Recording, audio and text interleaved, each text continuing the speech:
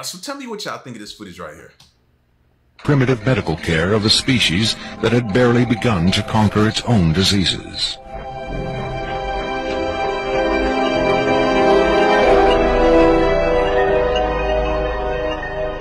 But as we... Primitive medical care of a species... Is that a scene from... Is they're trying to say this could be potentially real footage? And I can't remember I probably ain't gonna remember a scene from a movie back in those times, you know what I mean? But it just says old footage of an alien recovered from a crashed UFO. So I'm trying to figure out, man, we going through a lot of different footage to see. So y'all let me know. This is Disturbing Destinations. Starting us off with a true crime story is the tale of Charles Frederick Albright. Charles was born in Amarillo, Texas on April 10, 1933, and at a young age, Della and Fred Albright adopted him from an orphanage. His adoptive mother, who was a schoolteacher, was strict and overprotective of him. By the age of 13, Charles was already in trouble with the law for petty theft and assault. At 15, he graduated from high school and enrolled at North Texas University with a desire to become a medical doctor. However, he failed to complete the pre-med training. At the age of 16, he was jailed for a year after being caught with stolen petty cash, 2 handguns, and a rifle. After being released from jail, he enrolled in Arkansas State Teachers College, where he studied pre-med. However, he was later expelled for stealing. He then fabricated a degree, creating a fictitious bachelor's and master's degree for himself. He married his college girlfriend, and they had a daughter, but the marriage ended in divorce in 1974. His criminal activity continued and he was jailed again. After his release, he became a well-respected community member, and many of his neighbors would ask him to babysit their children. In 1980... Wait. They couldn't have known his history. They couldn't have. And this thing that gets me, man, sometimes we think we know somebody and then we invite them in our house and we leave them alone with our family or something like that. Do you really know these people, man? If you think so, or you're one of these people that find yourself doing that, watch some of these documentaries or different shows on Netflix, man, about people and how they document how they became serial killers and stuff like that, man. It's insane. He pled guilty to molesting a friend's 14-year-old daughter and received probation. Shortly after, he met a woman named Dixie and invited her to live with him. Soon, she was paying his bills and supporting him. However, throughout their relationship, he was visiting prostitutes, and that is when his killing spree began. On December 13th, 1990, he murdered Mary Lou Pratt, a well-known sex worker in Oak Cliff, Dallas. Albright badly beat her and shot her in the back of the head, and grotesquely removed both her eyes with surgical precision, and kept them. What the... The following year, on February 10th, 1991, he killed another sex worker, Susan Beth Peterson, who was found on the same street as Mary Pratt. She was also shot and had her eyes removed. At this point, the police realized the same person was responsible for both murders. On March 10th, Shirley Williams became the next victim. She too was shot and had her eyes removed. On March 22nd, Albright was apprehended and charged with murder. At his trial, the evidence was deemed primarily circumstantial, and he was only found guilty of the murder of Shirley Williams. He was sentenced to life without parole. Why do they put the jacket over the top of the head? Somebody explain that to me. All this stuff you done did to these people, and now you worried about some cameras catching your face or something like that? You don't want your face exposed? After everything you've done? Nah, take that jacket off. Let everybody see that face. Let them see your deranged looking face, fam. What is wrong with you? Whilst incarcerated, officials reported he still had a fascination with the human eye and took great interest in news stories in which eyes had been cut or gouged out. Albright died at the West Texas Regional Medical Facility in Lubbock, Texas, in August 2020, and is one of Texas's most disturbing, but often less talked about criminals. Let's head on over to White Rock Lake in Dallas to take a look at a chilling paranormal encounter called the Lady of the Lake. This local legend has endured for years, with many proclaiming to have seen her and even offered her a lift. The lake's dark past includes numerous murders and body dumps, with 2 suicides in 1935 and 1942 potentially linked to the mysterious lady's identity. The first sightings of the Lady of White Rock Lake date back to the 1930s, predominantly reported by local high school students. Anne Clark, a local writer, published an account in 1943 of a young couple encountering the lady before she disappeared during their attempt to drive her home. Over the decades, similar stories have emerged, keeping this eerie legend alive. Though the authenticity of these tales is often debated, the Lady of White Rock Lake remains a spectral figure of Dallas's past, refusing to fade away. But the Lady of White Rock Lake is by no means the only ghost of Texas. If we take a trip to the Armstrong Browning Library in Waco, which is a research library and museum dedicated to the Victorian poets Robert and Elizabeth Barrett Browning, we will be faced with another paranormal entity. The library houses some of Browning's original works and various personal artifacts, such as jewelry, locks of hair, furniture, photos, and letters. Elizabeth Barrett Browning famously wrote the romantic poem, "How do I love thee? Let me count the ways," for her husband, and it seems her love for him has drawn her back to the library in death. Many have reported seeing her walking in the library at night, usually in a long white formal gown that was popular in her time. Most sightings occur on the top floor, and some claim to have seen her figure peering out from the upper windows or carrying a candle through the rooms. The library also features a statue of Pippa from Robert Browning's Pippa Passes, which is often mistaken for Elizabeth. On certain nights, the shadow the statue casts on the library wall behind her appears to show her arms waving high above her head. The main floor of the library has many artifacts from the Brownings' lives, making it the perfect place for a ghost of their former owner to feel right at home. But what about aliens and UFOs, you ask? Well, Texas has plenty, but let's look at one of our favorite cases, the Aurora crash. The Aurora alien crash site is a story that dates back to the spring of 1897 and is associated with a small town in Texas called Aurora. It all started when a strange airship was seen flying over the town early in the morning of April 19, 1897, just before it crashed on the property of Judge J.S. Proctor. The airship exploded and destroyed Proctor's windmill and flower garden. At that time, airship sightings were not uncommon, and many accounts surfaced simultaneously from distant locations, suggesting more than one craft.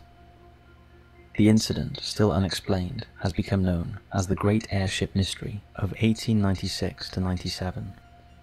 According to a story published by the Dallas Times-Herald, a small humanoid body was recovered from the wreckage.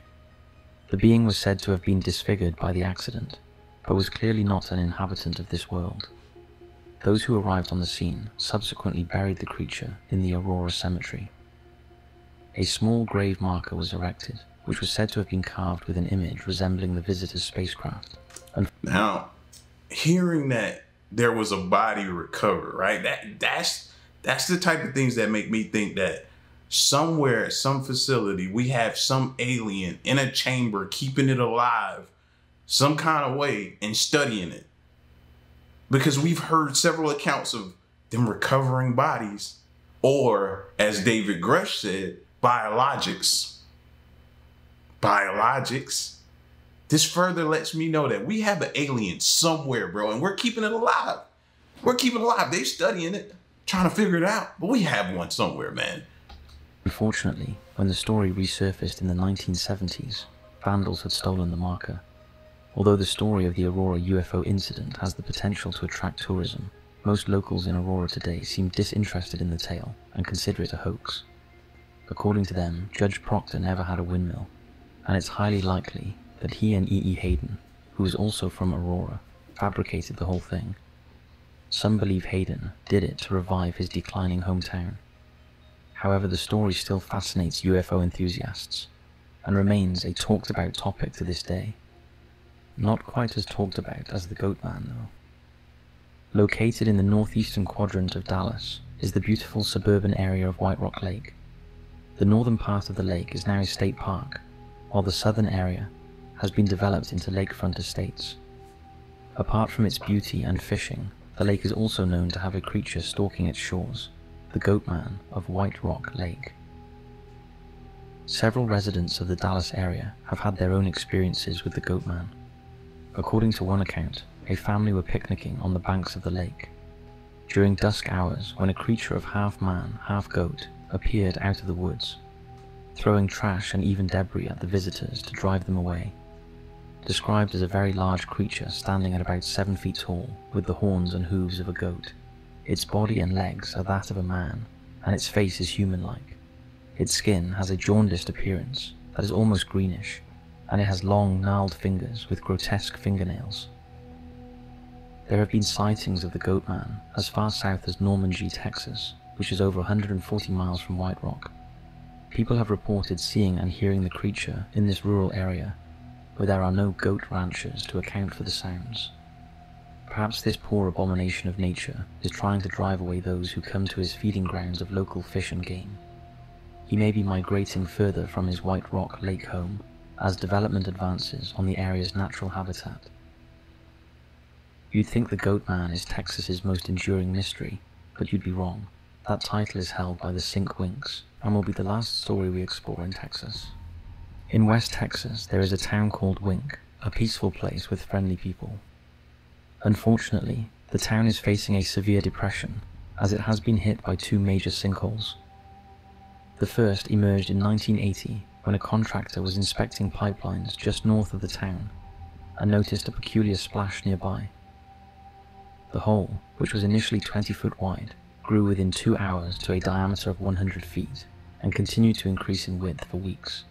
It eventually stabilized and was christened the Wink Sink.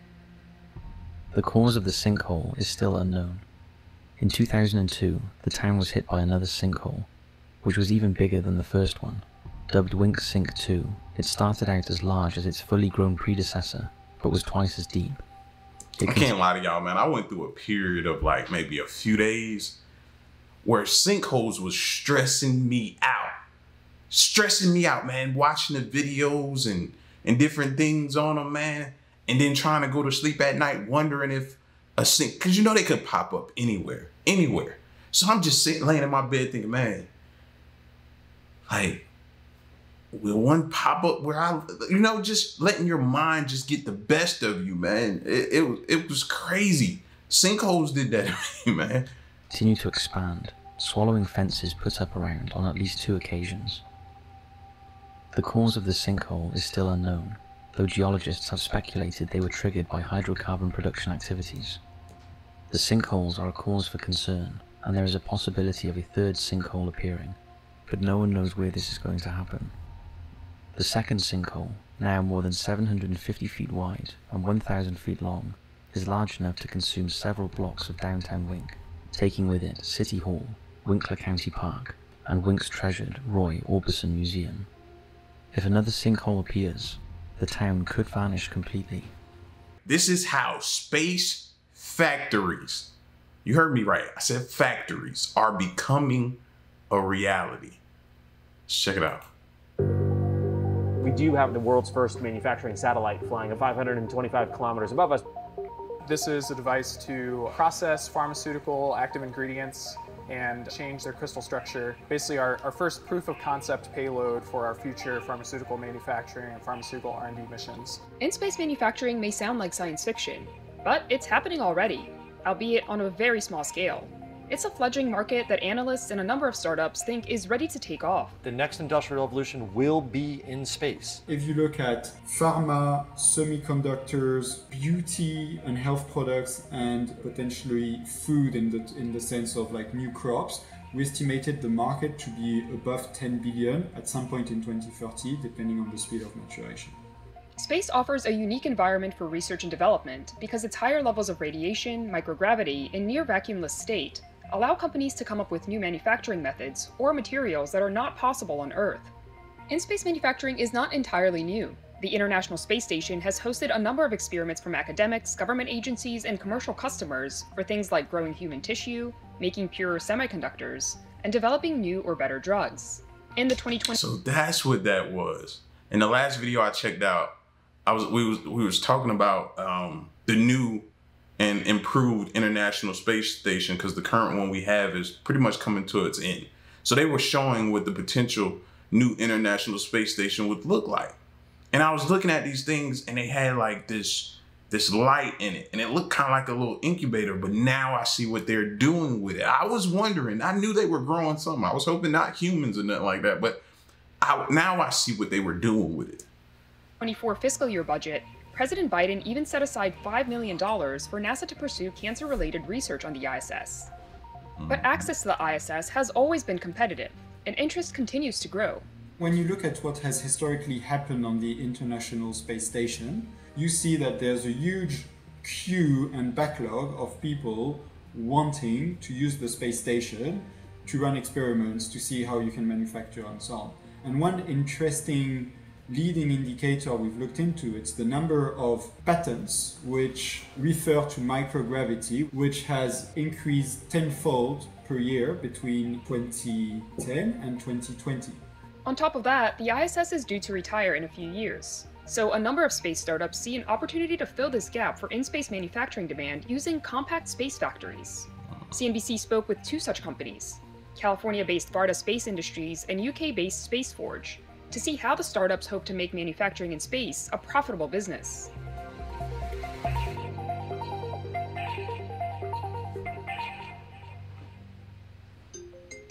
Nestled in El Segundo, California, Varda Space Industries has grown quickly since its inception in 2020, with over 70 people now working at the company's 61,000 square foot headquarters. Varda's mission?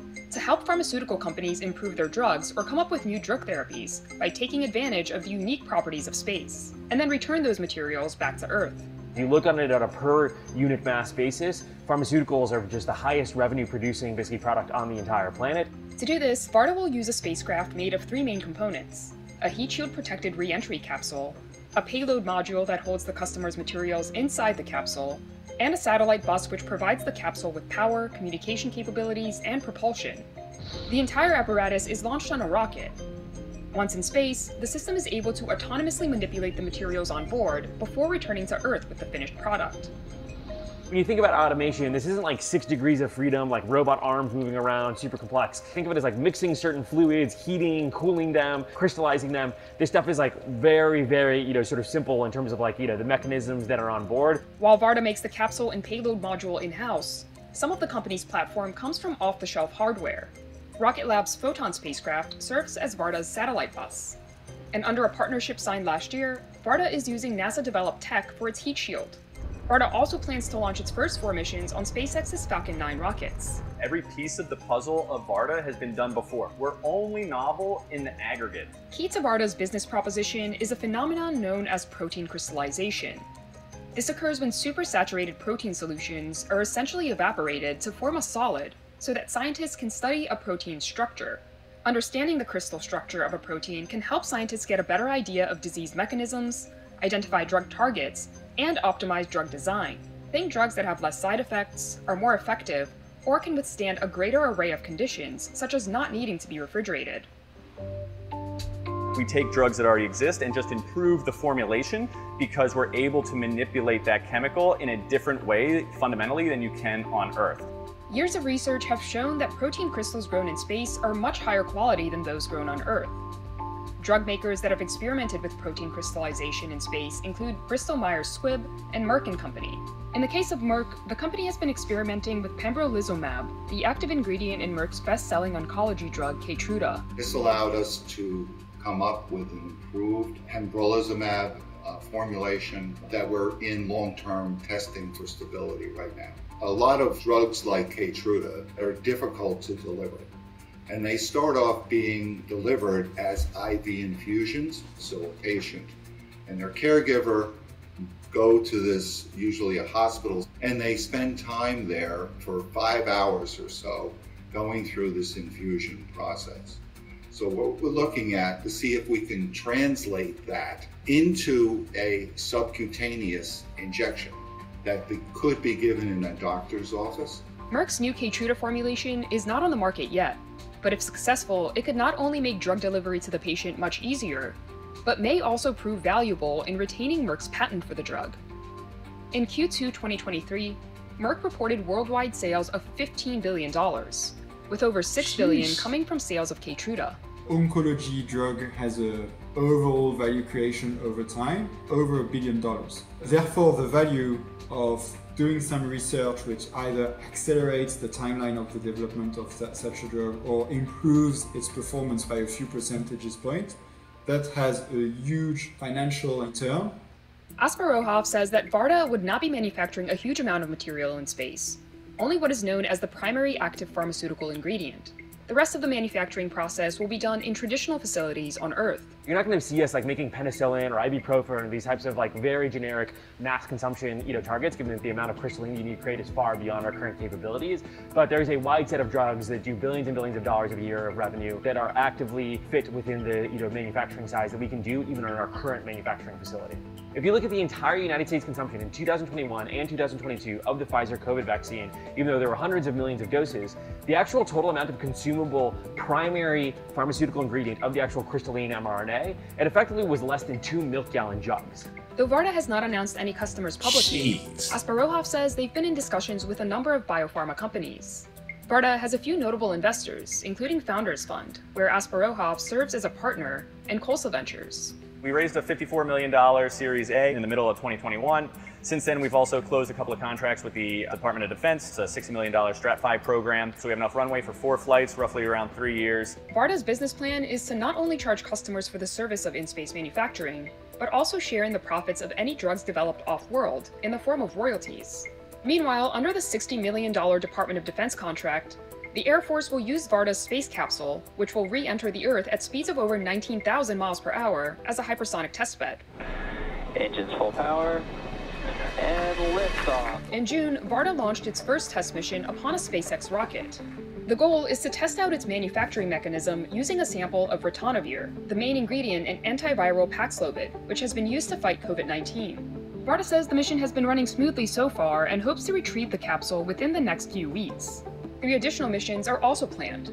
Fundamental metric of success for us at Varda is cadence. We plan on launching every 6 months for the first 4. We kind of set that up as the initial framework when we raised the money and planned the business. If we can't have a successful mission in the first 4 attempts, then quite frankly, we don't deserve to have a space company anymore. Across the Atlantic in Cardiff, Wales, Spaceforge is working on designing its own in-space factory to manufacture next-generation semiconductors. We chose to focus on semiconductors really because that's where our expertise as a company is. We're about 50% advanced materials and about 50% spacecraft engineering. Western co-founded Spaceforge in 2018. The company now has about 50 employees and has raised over $15 million, with the European Space Agency serving as its largest customer.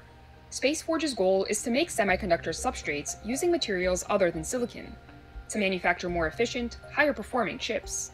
2 which are spoken of a lot at the moment are gallium nitride and silicon carbide. Both are much more difficult to produce than your traditional silicon. In the example of something like gallium nitride, you find that in a lot of power-dense, high-value infrastructure, like 5G cell towers. So if you were to try and use silicon in a 5G cell tower, it would run at about 3% efficiency. What I mean by that is 97% of the energy you dump into the silicon is lost as heat. In today's gallium nitride, it runs at only about 8% efficiency. With space-made gallium nitride, we think we can actually get that to above 25%. This next generation of materials is going to allow us to create an efficiency that we've never seen before. We're talking about 10 to 100x improvement in semiconductor performance. Analysts estimate that the global market for such advanced semiconductors could reach $73 billion by 2032. Just like with pharmaceuticals, the secret sauce to achieving this type of... See, hearing this type of stuff makes me go right to the stock market, because now I want to go look at chips, maybe AMD, NVIDIA, different things like that, semiconductors. Yeah, and I'll be sitting there looking to try to invest in chips because they're telling you where they're headed. We just got to know how to research and then apply that to kind of get in line with them. And they're sitting here telling us what they're doing. Of performance improvement in semiconductors lies in creating the perfect crystals in space. Experiments dating back to the 1970s, conducted aboard the United States' first space station, Skylab, have proved the concept. A combination of the microgravity and the naturally high purity vacuum that you find in space creates a much better manufacturing environment for this process. What that allows you to do is to create larger single crystal structures that could be achieved on Earth, which makes it easier for heat to escape and electrons to move across. Being able to dissipate heat is key, since the hotter a semiconductor gets, the worse it performs. Our first process, and the one we've spent the most time working on and really perfecting as we move into space, is what we call PECVD. It's a really fancy way of saying growing crystals with ever thinner layers of chemical film. What you essentially do is you heat up a hot ball of plasma, pump in your precursor gases and metal into a chamber known as a reactor, and you deposit it literally atom by atom, layer by layer, onto what we call a substrate, and you build the wafer up. This mini manufacturing lab will sit inside of Space Forge's proprietary spacecraft, ForgeStar. Missions will last anywhere from 2 weeks to 6 months before the vehicle returns to Earth with the finished material protected by a heat shield that the company calls Birdwing. The entire system will be captured by a contraption that looks like a giant net to minimize impact. Once we've created these crystals in space, we can bring them back down to the ground and we can effectively replicate their growth on Earth. So we don't need to go to space countless times to build up pretty good scale operating with our partners and customers on the ground. The company's first vehicle, ForgeStar 1A, will be able to produce enough material for about 500 chips per flight, says Western. But Space Forge hopes to scale up significantly in the future. You don't need a lot of material to build an awful lot of semiconductors. We're expecting that each mission will produce enough material to produce anywhere from 750,000 to 1.25 million semiconductors. Eventually, Space Forge plans to target markets beyond semiconductors. The chemical process that we undertake to grow semiconductors is useful for a whole range of other material classes. Solar cells and photovoltaic production, carbon nanotubes, graphene composites. We've even looked at some platinum-based compounds to allow you to replace lithium in battery supply chains. So we chose that because it provided us with a whole product family from day one that we could go and explore. Western says Space Forge hopes to launch its first mission by the end of the year. This after an initial launch in January on Virgin Orbit's Launcher 1 rocket failed. Back in April, the company also announced plans to build a manufacturing headquarters in the US. Jeez, man. Jeez. Anybody hoping that we wasn't going to continue to rely on chips? You're sadly mistaken, man. Everything pretty much requires a chip now. You see what great lengths they're going to be able to mass produce them in different ways. Yeah. This is next level, and this is about to continue to get crazy. There's no question that in-space manufacturing is still a very nascent market, but experts think that could change. As a company, we are convinced that space is broadly gonna disrupt in a positive way all industries. Close to any company should have a space strategy. Aside from Varda and Space Forge, a number of other companies, including Space Tango and Redwire, which acquired Made in Space, are also exploring in-space manufacturing. But all these companies face a steep path forward. You're talking about a combination of showing these pharmaceutical partners basically the cadence and the reliability they expect from their terrestrial partners. You also have to get over the hurdles of both FAA re-entry approval with like live pharmaceutical compounds, as well as FDA approval of getting GMP compliance so that they actually are comfortable with you being a part of the manufacturing chain and supply chain of this particular, sort of drug candidate. It's a hard problem, and Varda expects that its initial profit won't come from manufacturing at all. We expect to be profitable, in a few years when we are standard operation on our hypersonic testbed. Drug development takes a long time, so even when the formulation is complete, you're still a few years out from clinical trials. Even for non-pharmaceutical manufacturing, many questions around regulation remain. If I build the platform in the UK, I launch it from America, and I land it in Portugal, was it an export to the US? Did I export from the US to Portugal? Or because the value was generated in space, and we're one of the very few platforms in space that comes back more valuable than when it departed, do I have to pay import duties and customs tax? Still, the success of companies like Varda and Space Forge could have implications far beyond manufacturing. Start off with very small, fully automated manufacturing satellites, but over time, as those satellites get larger, you have justification for having humans on board, and that's how you eventually build an industrial park in low Earth orbit. The only way to make humanity a multiplanetary species, in my opinion, isn't just big rockets, but it's having sort of sustained economic activity in space.